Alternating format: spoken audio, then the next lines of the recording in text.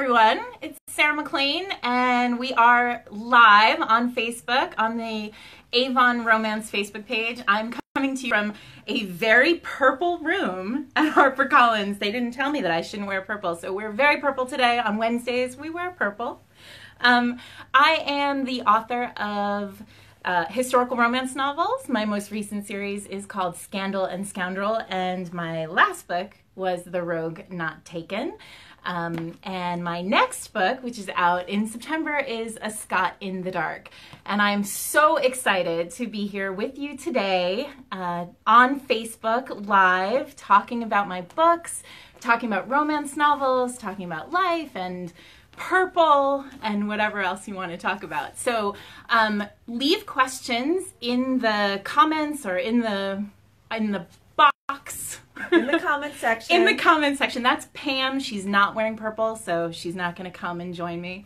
But leave questions and we'll answer them as we go. And I figured since we're all here, you might like to hear a little snippet of A Scot in the Dark, which is out August 30th, wherever books are sold. And so this is the beginning of A Scot in the Dark. Miss Lillian Hargrove was the most beautiful woman in England. It was an empirical fact requiring absolutely no confirmation from experts on the subject. One had only to set eyes upon her, noting her porcelain skin, her precisely symmetrical features, her high cheekbones and full lips and curving ears, and a pretty straight nose that evoked the very best of classical sculpture, and one simply knew.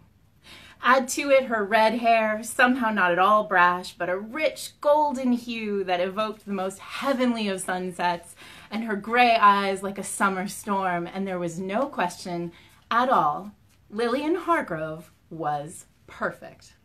So perfect that the fact she had come from nothing, that she lacked title, social standing, and dowry, and that she had been plucked from Lord knew where by London's finest artist, to whom she was not married, was somehow rendered irrelevant when she entered a room.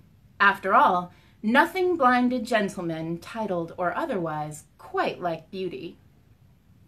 Which was why the female half of the aristocracy took exceeding pleasure in the events of the 24th of April, 1834, the opening day of the Royal Academy Exhibition of Contemporary Art, and the day Lillian Hargrove, favored beauty of the scandal sheets, was made a proper scandal. And ruined thoroughly. So that's the beginning of A Scot in the Dark.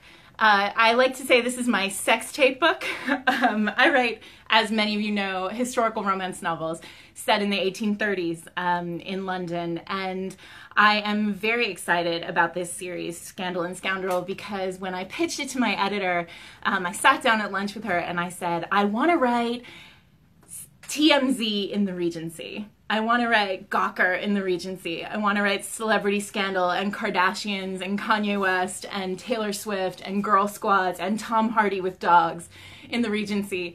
And she didn't hesitate because she's always very kind and very trusting. And she immediately said, let's do it. So The Rogue Not Taken, which is out now, is my Romancing the Stone with the Kardashians book. And A Scot in the Dark is a sex tape, essentially. Lillian Hargrove, the most beautiful woman in England, is, in fact, she poses for a nude painting, which she thinks is just going to be kept quietly by the painter, and instead is the corner piece, the centerpiece of the Royal Academy exhibition. And she causes quite a stir and quite a scandal, and her guardian, who didn't even know she existed, has to return from Scotland to London and save the day. So I'm super excited about this book. I think the hero and the heroine were so much fun to write, and I'm really thrilled, and I can't wait to hear what you all think about it. But let's take some questions. So Pam is going to tell me what you are asking, and I'm going to tell you the truth about things. Well, first and foremost, we've got a bunch of people who are just loving you right now. Like Sissy Mecca is saying she can't wait for this. She took a workshop with you at RWA last year, and it was so amazing. Yay! Hi, Sissy. Diane Anderson Kwan is saying, Sarah, hi, I love following your London trip.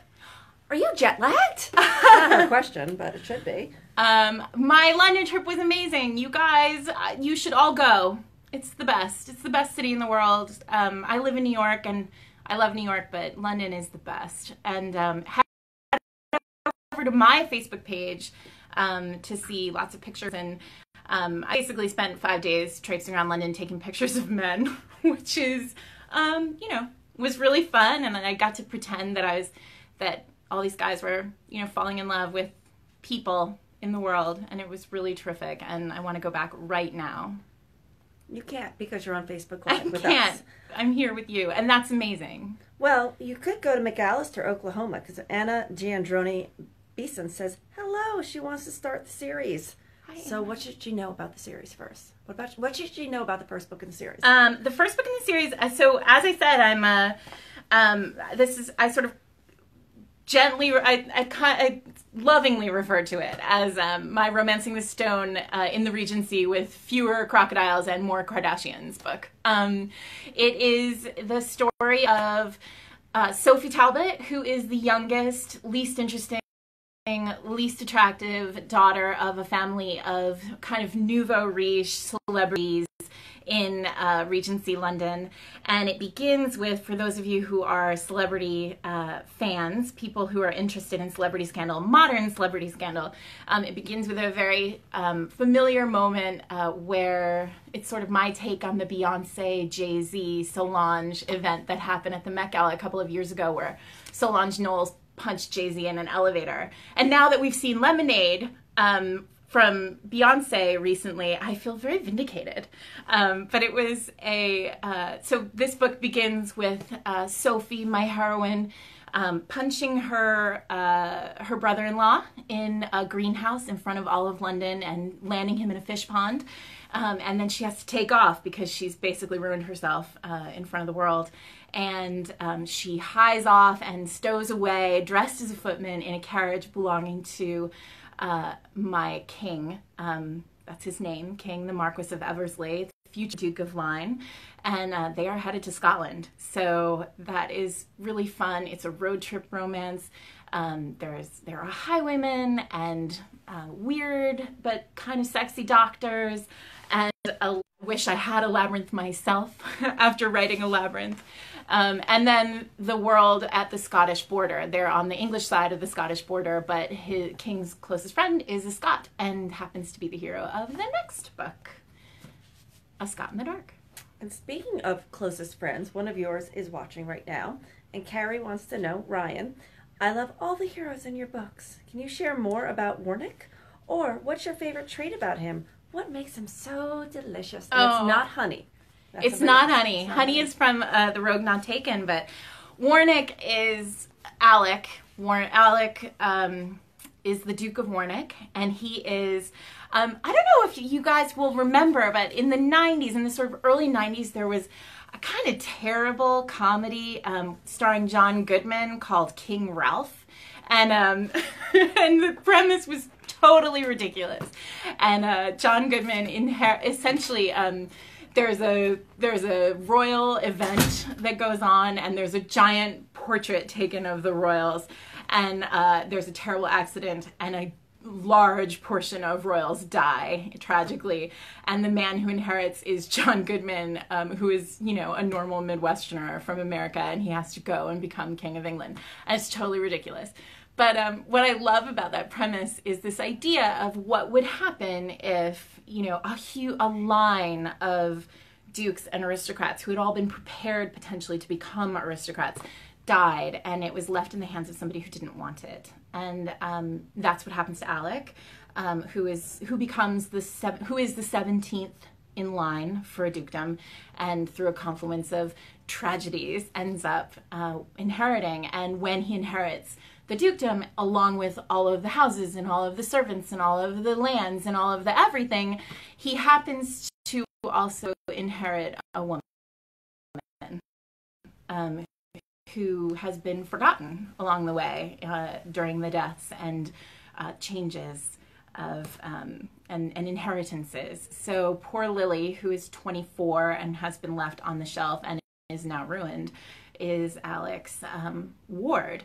And he comes to England to save her because he's at his core a really decent, wonderful stand-up guy who believes that she doesn't deserve to be shamed for what she did, which is sit for nude painting. And what ends up happening is really, I think this book is really, really special. It's very special to me because Alec is so kind and good and gentle and also hot and Scottish, which is nice. I'm excited to write a Scot in the age of Outlander and Jamie. So, okay, I believe the other Carrie in your life popped in with a question. Tell us about your trip to the library in the UK. Oh, there's something. The other Carrie in my life is my editor. So, hi, Carrie. When I went to London to do research, essentially, and not just research on, men, but also research at the British Library. And the British Library, the collections of the British Library are amazing. Even if you don't become a researcher, to go to the British Library, and that's sort of a process. I highly recommend visiting the library at some point if you are there, because they have a tremendous standing collection that includes original Shakespeare folios and the Gutenberg Bible and a bunch of Beatles music and Jane Austen's writing desk and other cool, amazing things.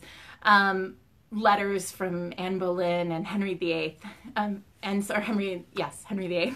And so the standing collection is amazing, but I went there to look at the collections. They have a tremendous microfiche collection of a essentially gossip rag from the 1830s called the John Bull. And what I did there was spend a day reading the microfiche, pages of the John Bull and the great gossip that came out of there about, marriage proposal, aside from, the gossip about aristocrats and about politics and about, the king and queen being at Brighton or the queen having a cold. I mean, it was really fascinating, and gossip columns have been around for hundreds of years, and whatever we think of Tatler and Gawker and Us Magazine, they come from a long line of gossip rags.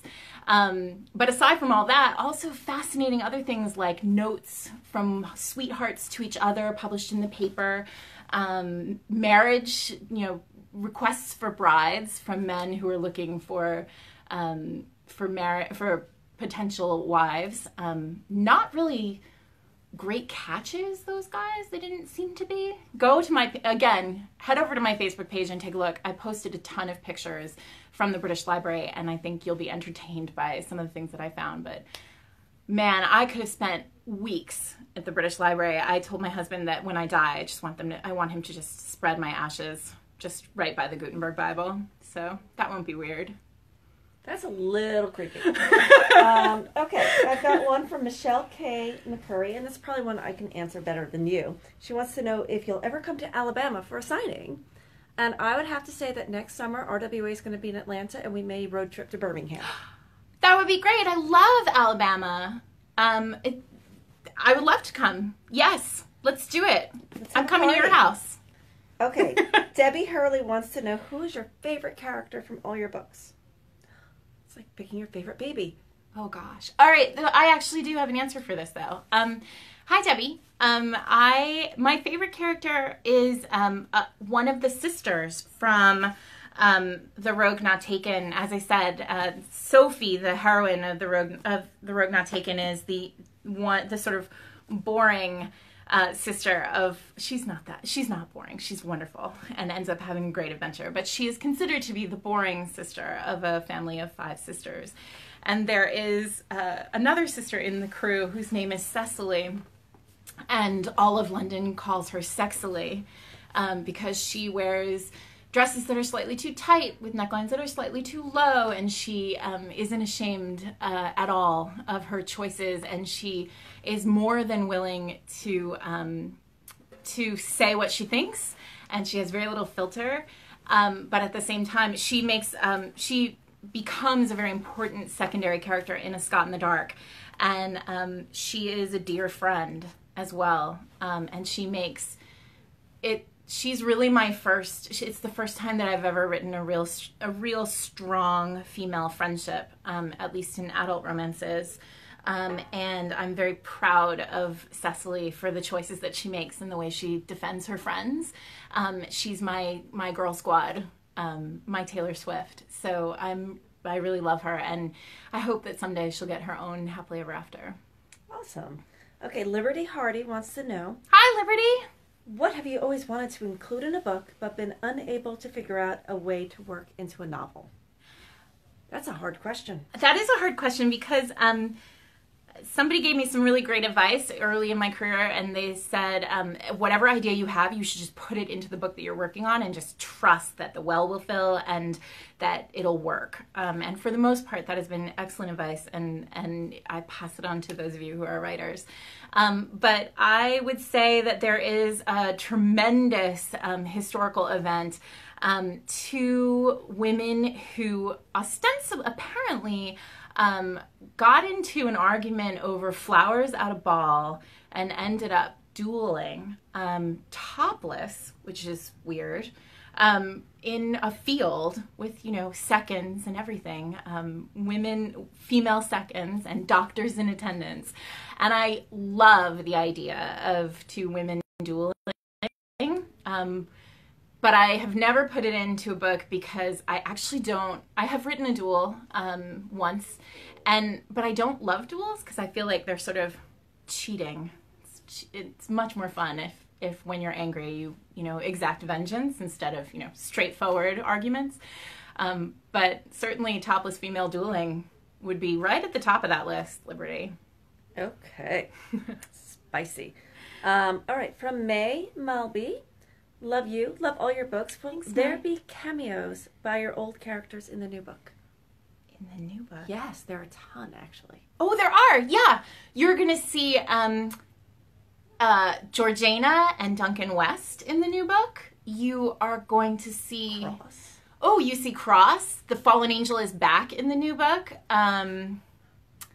Yeah, you'll see a couple... And you'll Temple, because there's... Right? Isn't there? I think there's some references to Temple in the new book, and certainly they will be back in the next book in the series as well. So they're not the Wests, Duncan and Georgina are a big piece of this book. But you will. So I hope you'll be happy with what happens. It was really fun to go back to the Angel, and it was really, really fun to write Georgina and Duncan again later. Okay, and this is a funny one, actually. The model on the cover. Have they seen her before somewhere? I wish I knew this woman's name, and I really should know her name because you have seen her before. She is also on the cover of No Good Duke Goes Unpunished, and she is on the cover of Because of Miss Bridgerton, Julia Quinn's most recent book. And I'm sure she's on the cover of other books as well. But actually I have a funny story about her because she lives in my neighborhood. And my local independent bookstore, Word Bookstore in Brooklyn, had the cover of No Good Duke Goes Unpunished blown up in the window when that book came out several years ago. And she was walking by with her mom, and she, squealed and screamed out loud because she hadn't seen the cover before. I guess the models don't always see what ends up happening after their photo shoots. And she and her mom came running into the bookstore and, pointed and said, "That's me, that's me." And they took this great picture, which is on my website, and it's also on the Word Tumblr. But I'll find it and post it to Facebook later today. But she's really stunning, and I love her. So, okay. And you love redheads, so she seems to... I do. I love redheads.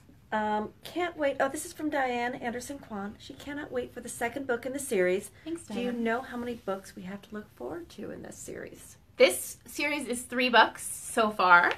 My editor and I just were talking today about there might be a little something to come that will be potentially an announcement in a little while, but... yeah, it's 3 books for now. Okay, and one last question because I know that we've been going for a while. Ashley Collins, she loves your book, Sarah, especially Temple Story. He comes up again. Please say that one day you will give us another glimpse into Temple, Cross, Bourne, and Chase's lives, like maybe a second epilogue. Ooh, Julia Quinn territory. Please? Yeah. Sure. Well, like I said, you'll see the hero and heroine of Never Judge a Lady by Her Cover.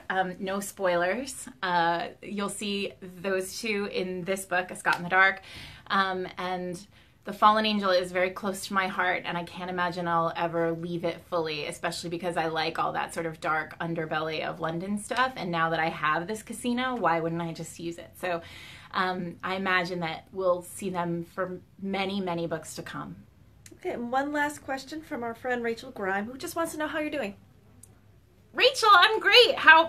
This is awesome. I'm purple. It's great. You guys, I had so much fun. Facebook Live is so much fun. I want to do it again and again. And I'm sure you should come back. And there will be other incredibly talented authors soon.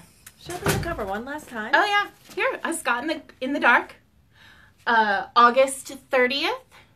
Coming to a bookstore near you. Where can they pre-order signed copies? Yes, you can pre-order copies from anywhere. And you can pre-order signed copies from my local bookstore. Like I said, Word in Brooklyn. I will post the link to, maybe HarperCollins will post the link to all of the places where you can pre-order.